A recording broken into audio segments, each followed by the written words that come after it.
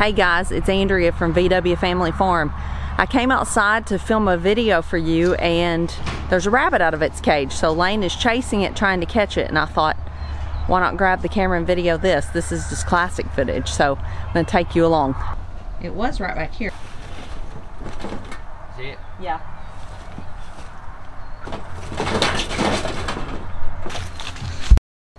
Lane caught it. What were you out here doing when you figured out there's a rabbit out? Fixing the barn because Katie was getting out. Who's Katie? That nutso white dog. Our Great Pyrenees. We look up and she's in the back pasture. So Lane's our Mr. Fix It and Mr. Bleed your finger it. What'd you do to your finger? Hit it with a hammer. Well, that wasn't smart. I wasn't intending to. Did you get Katie back in? Yeah. Now you caught the rabbit. Now on to what this real video is about. Alright guys, so what I really came out here to talk to you about is lard.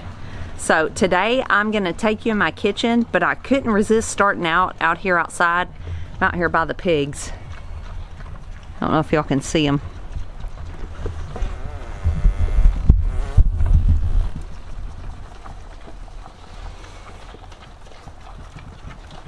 They're eating away. But anyway, I wanted to talk to you about rendering lard. It's something I do in the fall or sometimes in the winter.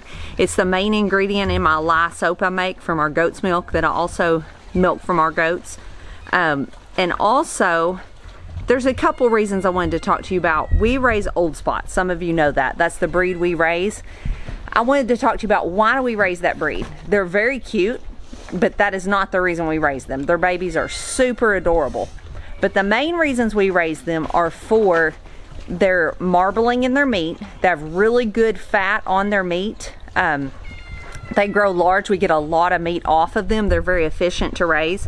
We have them fed and ready to go to the butcher in 8 months. So it's very cost efficient for us. Very good quality meat. And also, they do not root up our pastures. I'm going to take you over here for a second. So here's Mama and Daddy Pig. They're getting their breakfast. This is our boar and our sow. As you can see, they're out here with some of my cows and calves and the bull.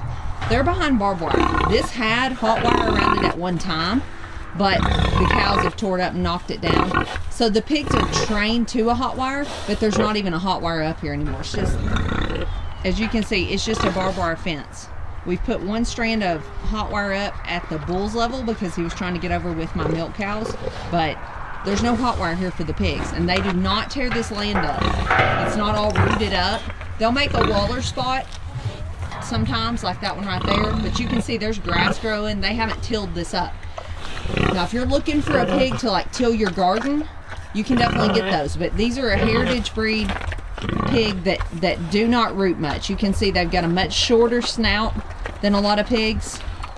Anyway, it's just what we prefer for the way that they don't tear our land up, and also for their meat. So when pigs are out in the sun like these are, their fat will be full of vitamin D, and then in turn when you render that down and eat that, it's very good for you. So let's head in the kitchen. So we're back here in the kitchen. I'm going to show you how I take the fat we get from the slaughterhouse and turn that into lard. And also, I got out a pack of pork chops. We just got back from having some of our pigs processed, and I wanted to show you that. Okay, so this is a 4-pack of some of our pork chops, bone-in chops. And like I was telling you, we raise this breed specifically for their meat. So you can see the fat around each pork chop. That's very good for you. These particular pigs even have fat marbled in their meat. It's not like a dry pork with no fat content to it. So that's one of the main reasons we raise this breed. And then if you have pigs processed, you can request to get the fat back. I'm sure you can do it at your slaughterhouse. It's not something they just automatically give you at our slaughterhouse, and a lot of people don't ask for it, don't even want it. But if we request it, sometimes we get ours, and some of our customers that don't want it, they'll give it to us. So I'm going to show you some of what I'm starting with. So I'm going to turn all of this into lard. Right now it's just big chunks of fat. So let's get started. Okay, this is super easy to do. There's nothing really to it. I'm just going to take this fat and I'm gonna chunk it up a little bit just because it's gonna start kind of melting faster if I do that. A lot of people do this different ways. I use the crock pot. Some people will do this in the oven, but I'm gonna tell you the reason I don't. As this starts melting, there's little pieces in here that have meat. That's why you're rendering this down. You wanna get this out. They will start popping and sizzling, and you will have, if you get your oven too hot, which is easy to do, you will have grease splattering all over your oven, and it makes a mess. So if you do it in something like the crock pot, it just contains the mess, and that's just why I use it. So anyway, I'm gonna be back with you. I'm gonna get all this chopped up, and I'll be back. Okay, so I got it all chopped up. It's ready. It's in the crock pot. Let me show you that. Okay, so you can see I just chunked it up. It's in pretty big chunks. You can do that as small as you want. You want to cut it up a little bit. I have just thrown it in huge chunks like comes out of the packages, but it takes so much longer to get started going. So this just jump starts it. I've got these on low, as you can see. It's probably going to take quite a few hours to get done. So like I said, this is going to be going for quite a while. This is morning time, like 9 o'clock. This is probably at least going to be going till tonight, maybe tomorrow morning. Just the longer you let it go, the more of the lard renders down, and you've just got the little pieces of meat or that's left in it that you can strain out. Some people eat those, some people don't. So use your own judgment on that, whatever you want to do. Like I said, I use this as my main ingredient in making soap. It makes wonderful soap, and the soap is very moisturizing. You don't even feel like you need lotion after using it.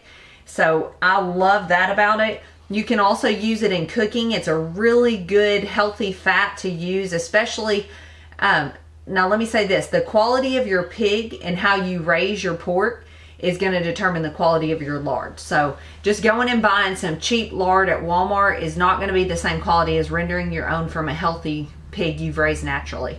But it's wonderful to use if you make pie crust, biscuits, or I like to use it to saute vegetables in. It gives stuff a really good flavor. It cooks things really well in a cast iron skillet. So okay, this is just one of those days. Sometimes I have a day where I just spend most of the morning in the kitchen, and it looks like this is going to be one of those days. So I've got another recipe for you, and it's going to involve the Instant Pot, and I think you're going to like it. So let me just show you what my kitchen looks like right now. It kind of looks like a bomb went off. Okay, I was showing you about rendering lard. So I got that going here. I've got tea making for kombucha. I've got elderberry syrup simmering. There's our dirty breakfast dishes. We'll just keep it real. I'm straining milk for my milk customers. Got that lined up, got to put that up. But I've got an extra gallon right here.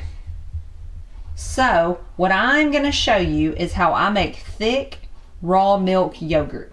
So let's get to it. Okay, the first thing I'm going to do is I'm going to set this Instant Pot. I'm going to let you watch down here. I'm going to put it on. Mine has a yogurt function if I can find it. Yep, right here. Okay, so I'm going to set this, and if I hit adjust, it's going to say boil, okay? And that's what I want it to do. So I'm going to let that, it's going to flash for a minute, and then it's going to start. And that's where I'm going to start with this, okay?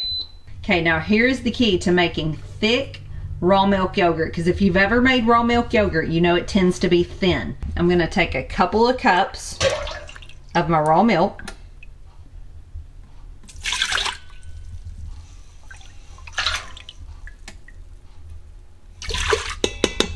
Okay, so here's the secret. I'm gonna take 2 tablespoons of gelatin. And I've only got like 2 cups of milk in here right now. So I'm only really heating up 2 cups. So that's what's gonna keep this raw. Okay, now you've got to whisk this because you set it on boil, remember, you don't want your milk to scorch, but you've also got to get this gelatin dissolved, because if not, it's not really going to thicken your yogurt. You're just going to have clumps of gelatin in the bottom. So you're going to need to whisk for a minute. I've never had to actually bring this to a boil, because as soon as it starts getting heated up a little bit, that gelatin's going to dissolve, and that's all you're looking for. Okay. I'm just going to lift my pot up And you can kind of see down in the bottom of this pot, the gelatin kind of glistens, I guess you'd say. You're going to be able to tell when you stop seeing little bitty pearls of it. Or if you're using a spoon, bring a spoonful up and see if you see little pearls of it shining in there. When you can't see it anymore, you're good to go.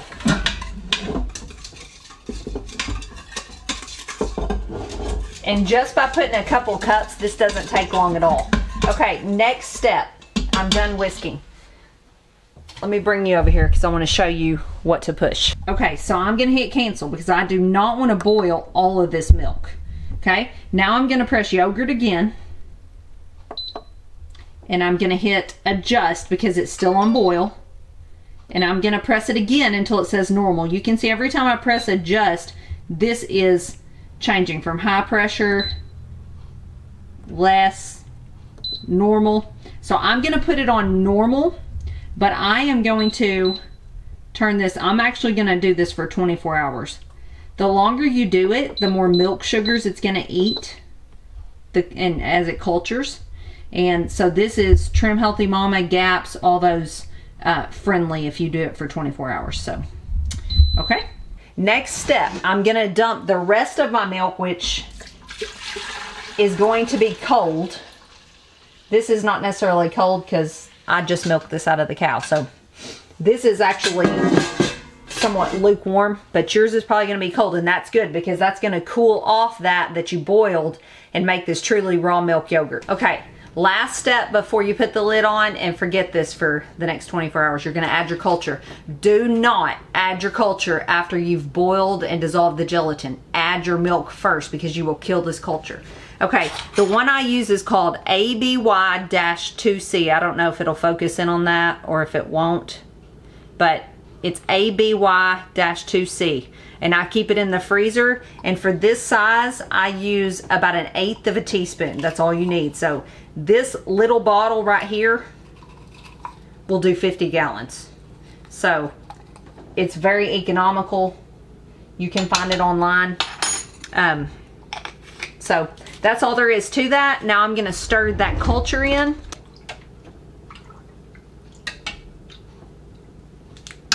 Okay, last thing you're going to do with this super easy recipe is you're going to put your lid on, and you're going to put this in the sealing position to keep that heat in, because yogurt needs a certain temperature to culture.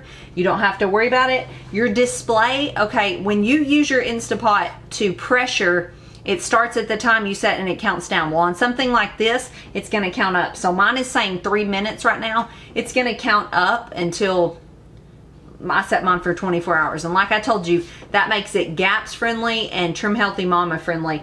Now, mine is just whole milk, raw milk. So I'm going to have some separation of the milk from the cream.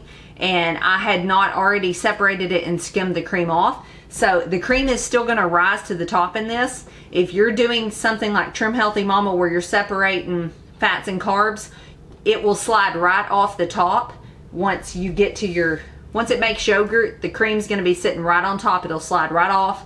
Really easy. And you can use that as cultured cream. You can make butter out of that. You can use it as sour cream. There's a lot of uses for cultured cream. So anyway, it's super easy. It's really good. It's just plain yogurt. Really good for you, and it's a way to make raw milk yogurt that's actually thick. All right, so it's been 24 hours. Our yogurt is done, and I'm going to show you what we're going to do now. It's went off, and now it just says yogurt, so it's just kind of sitting there. And this is a pretty important step. You can see it still looks, I'm going to shake it for you. That's the cream and whey sitting on top of it. It's pretty important at this step. You need to refrigerate it for a few hours and get it good and cold before you proceed with anything else. Really, it's even recommended before you eat any. It's okay, but it's warm and it's still pretty runny at this point. So I'm just gonna cover it with some plastic wrap, pop it in the fridge, and then after that, like I said, the cream will slide right off the top and you'll have a really healthy raw milk yogurt that's actually thick. Then you mix that with fruit or honey or whatever you prefer. Okay, so I told you how to wrap up the yogurt, and now I'm going to show you how to wrap up the lard. I started to just show you how to start them and tell you how they were going to wind up, but I thought I'd just show you what I do. Okay, so these have been going about 24 hours. They're good and rendered. You could keep going if you want, but it's rendered down a lot, so honestly, it's just a convenient time for me to go ahead and strain it and jar it up. So I'm going to show you what I'm going to do now. Okay, I'm going to use this. This is my huge milk strainer and my stainless steel bucket that I use for straining my milk. I'm going to have to sanitize these and run them through probably my dishwasher after this, but this is not the filter I use to filter milk. Let me just say that for my milk customers if they're watching. But I am going to use this stainless steel strainer and bucket. You're going to have to strain it through something. You could dip out what's left, the pieces of meat. They go by different names, so, but what's left in there, you could dip out, but that's going to be a little bit time consuming, and I don't know how fine that's going to work. But people use all different kinds of things to strain it, so here we go. All right, now this is hot. It's basically hot grease, so you need to be careful. I'm really one to talk about being careful, aren't I? Oh yeah. Okay, so I'm just going to carefully, this strainer is huge, so it makes it easier for me, but I'm just going to carefully dump it in here. And try not to dump it on me. Okay, so it's a hot, greasy mess, that's for sure. All right, so I'm just going to let that strain down, and then what is coming through is going to be my lard. And I'm probably going to have to help it along a little bit by stirring and getting that up off the filter. When I stir it, it goes through a lot faster. Now there's recipes and nourishing traditions for keeping this part and putting it in salads and different things, so use your own judgment if you want to keep that and use it or not.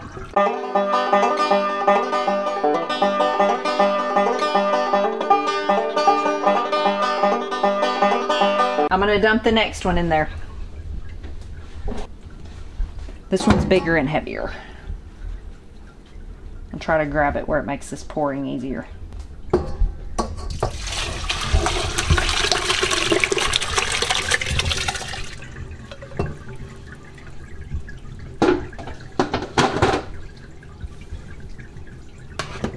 Okay, so I'm just going to let that kind of strain through there. And then I'll jar it up and show you what it looks like. Okay, so here is the lard. Rendered, strained, and jarred up. That's 3/4 of a gallon. I'm probably going to have 2 of those on this go around. I've got some more lard over here to do, you can see, for this batch. So I put it in this glass jar. A lot of people don't like to freeze in glass. They say it will break. I've not had that problem so far. It may burn me one of these days and then I'll change, but for now I've got a lot of gallon glass jars and 3/4 gallons, so I'm going to continue to use those. I'm going to let this fully cool before I put it in the freezer. So I hope that helped you out. It's not hard. That's just a couple things I do in the kitchen, the yogurt and the lard. I've actually got some more things going on, so I'll probably be putting another video out in the next couple days about some more things I've got going in the kitchen. So stay tuned. Thank you to everyone who's new here. Go to our 1,000 subscriber challenge video. Check that out. That's the video you need to comment on, and hopefully we're going to be having a drawing soon to give some stuff away. So go check that out. We're thankful to have each and every one of you, and until next time, God bless.